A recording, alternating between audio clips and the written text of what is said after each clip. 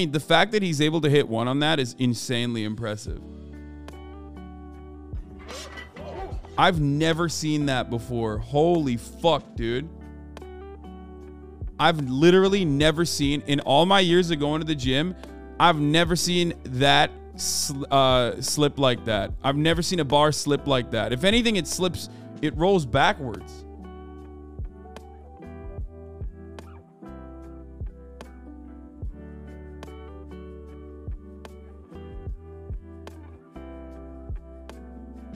Anyway, that is an ego lift, dude. That's crazy, though. That he is, the fact that he's able to put 1 of those, listen, man, that's a fucking insane weight to get under, okay?